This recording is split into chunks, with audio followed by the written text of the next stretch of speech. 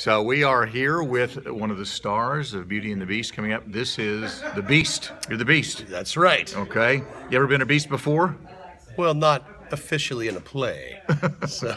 But you're real. What's your name? My name's John Tripp. And you are a professor at Baylor? I am a professor. I teach in the business school at Baylor University. Okay. And some of your students say you might be a beast in the classroom too, I right? hope not. I hope not. Okay. Just a teddy bear. Okay. So how do you feel about this role that you have in this production?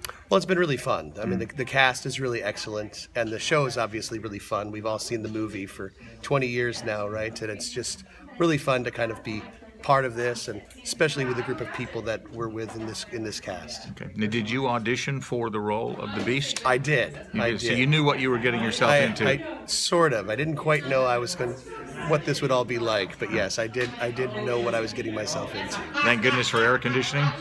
Yes, and many fans, lots and lots of fans. So you can go ahead and take your hat off, and so we can see what you look like. This is sort of what I look like. Sort of what yes. you look like. What's the most challenging part of this role, John? Honestly, it's speaking like a beast, and then still being able to sing, and really, I think that's it. It's really hard to kind of stay in that gruff character, and then sing with. You're supposed to sing with a beautiful voice instead of a gruff voice. So it's a little bit hard. Okay. Can you give us a line in that gruff voice? Yeah, it's 6 a.m, so yeah. Let me see. I'm kind of drawing a blank. That's okay.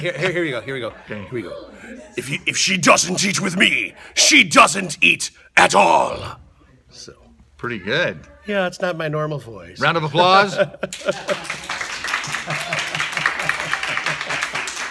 Very good. All right. Well, we're looking forward to seeing the show Thanks for the next very 2 weeks. much. Okay. Thank you.